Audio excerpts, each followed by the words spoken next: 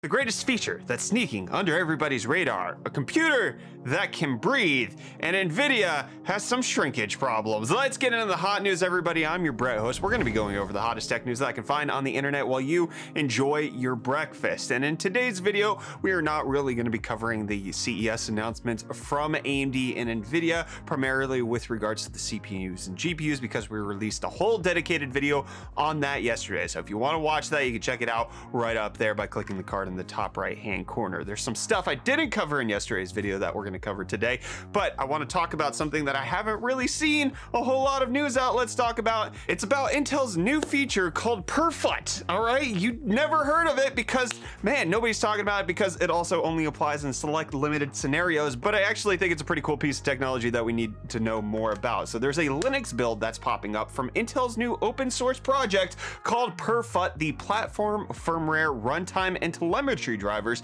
which allow it so that when you do a BIOS update, you actually don't have to restart the system. When we talked about how Intel might be working on this and that might come out at some point, but now there's actually drivers that are starting to roll out for it. However, do note that this is a server exclusive feature at the current time, and it's not really for Linux desktop environments, as well as the fact that there's not a whole lot of specifications surrounding whether or not we know if you need to have Intel specific hardware in order to pull this off, but it is at least an intriguing concept where you will never have to shut down your computer again. Obviously, because it's in such a limited capacity at this point, it not being available on Windows or being available to regular consumers kind of decreases the excitement a bit, but I do actually enjoy this because I think it opens up the BIOS update environment to a lot more consumers if they don't have to go through actually entering their BIOS. If they could do it from a desktop environment without having to restart, that could potentially create a better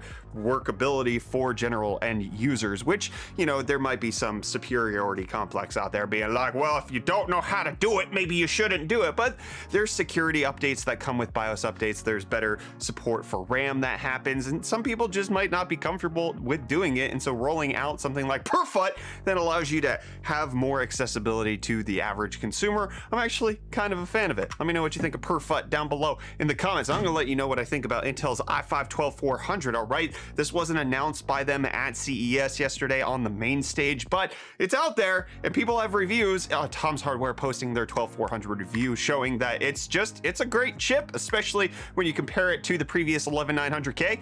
Does really well. You compare it to the 5600X and 5600G, does really well, and in fact actually beats AMD's 5600X by roughly 2%, despite costing about $100 less. 5600X going for $300 over on Newegg right now. The 12400 is going for $210, and then when you consider power draw as well as other things that Intel has implemented, the 12400 does seem to be a pretty good mid-tier chip that you could potentially consider checking out. We'll leave links in the video description in case you want to check that out. And I want to check out my case breathing air. All right, I want to see it aspirating the environment that's going on, and that's exactly what CyberPower PC wants to bring to us. They're Kinetic series gaming PCs that have these foldable flaps that make it so that it can breathe open air, so that it can actually change its front panel on the front depending on how much airflow it actually needs, depending on what process it's doing. It depends on a whole lot, but that thing looks gosh dang cool. I absolutely love it. CyberPower PC saying that it reads your PC temperatures every 5 seconds, and it'll open and close different vents in order to allow different amounts of airflow through. But despite the fact that we've been getting the same perforated mesh cases that have tempered glass on the side, this seems like a breath of fresh air in that static, you know, PC case environment that's out there. CyberPower PC saying that it should be coming out sometime later this year in their Connect series pre-builds in case you want that, but they're also going to be considering whether or not to release this as a standalone $250 case, which is a lot of money, but they might do it if there's sufficient demand. So if you have demand for it, demand it down below in the comments. Maybe they'll see it and you could actually request it. In case CyberPower PC is watching this video, I would like to see this review sample. I make video. I want Kinetic. I don't know why I started talking like that when I got to my sales pitch, but boy howdy, there it is. But in case you don't want to spend $250 on a PC case, well, let me help you out with UFD deals, the hottest tech deals out on the internet, my friends. Don't forget, we relaunched the website in case you want the newest tech deals out there. It kind of went through a lull over the holidays. I had to reconfigure a few things, get some teammates to help me out with making sure that all of the deals that are on the website are still active and kind of curating that list. We fixed all of that and now we're back, okay? Cheap PC case, Corsair 4000D going for $55 right now after rebate. That's on top of the $20 savings that's there and then a $20 rebate, nearly half off right there. The Intel i7-12700KF, in case you want Alder Lake right now, is currently going for $380 after a $15 promo code. In case you're looking for a decent gaming monitor, Dell's 27-inch 1440p 144 Hz HDR monitor is currently going for $300 over on Best Buy. Last time I talked about this, it was only going for $330. So that's another $30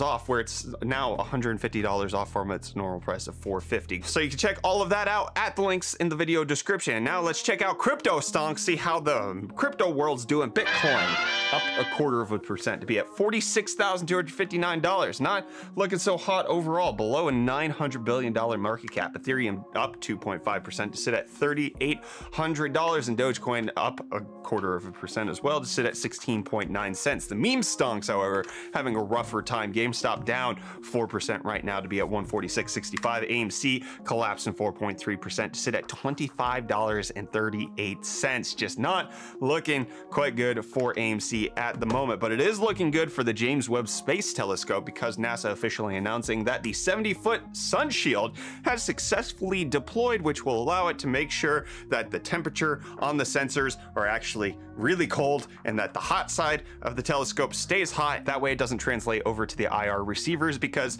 heat can be seen in infrared, and so we wouldn't get good pictures if there is heat. So that's what the sun shield's for, and it's successfully deployed. So far, essentially, as far as I'm aware, everything that's supposed to go right with the JWST has gone right. It took us a long time to get there. It launched on Christmas, and now it's doing well. Good job, JWST. Good job, NASA. Proud of all you engineers. And HyperX engineering a headset that you don't ever really have to charge because they're announcing their Cloud Alpha wirelesses, which are supposed to have a 300-hour battery life, go on sale for $200 in February, which is a hefty penny to pay, but for the convenience of not having to charge it, even though if you leave it on for 2 straight weeks, that's only when you need to charge it. Okay, you could forget to turn these things off and still have battery life. I love that.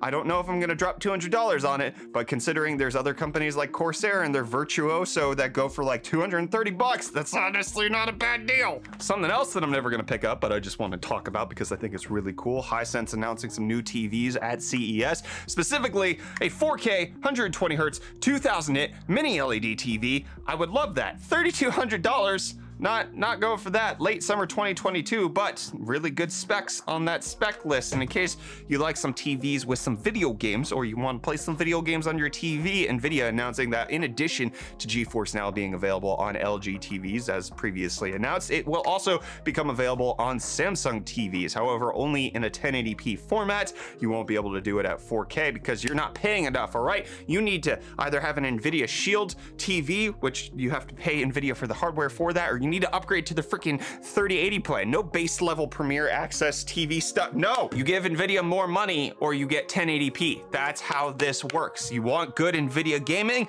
Stop being broke, okay? And I wish I wasn't so broke because Alienware announced a 1440p ultra-wide monitor that's OLED.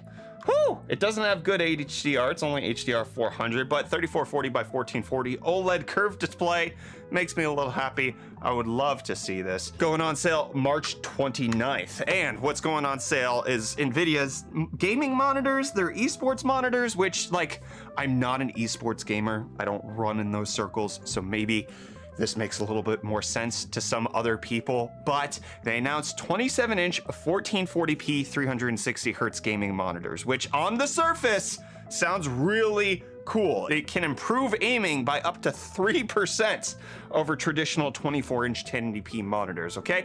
That's a decent spec list, but one of the features that they mentioned during the keynote was that it could shrink down to a 25-inch display. And when I heard that, I was just like, so they're gonna sell 27-inch and 25-inch displays? To which they then went off to showcase, no, your monitor will shrink All right, you ready to see this? Okay, it goes from a 27-inch 1440p to increasing the bounding box so that it's only 25-inch. You lose, it just increases the black bars. How is this a feature?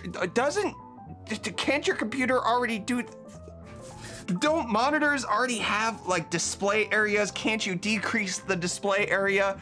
I'm confused as to how this is a feature. It's kind of neat. Does it really, like, would it make a huge difference to go from 27-inch 1440p to 27-inch 1080p? Like, why couldn't you just keep the extra display resolution? Why couldn't you just keep the extra inches? Why does NVIDIA want to cut off 2 inches? That's like all of it. What's going on? I don't know. If you're into esports, make some sense of this to me down below in the comments, please, because I don't get it. And you're not gonna get me anymore today, because this episode of Hot News is finished. Thank you so much for tuning into the hottest tech news that's on the internet for your breakfast. I'll see you tomorrow for another episode. My friends, goodbye.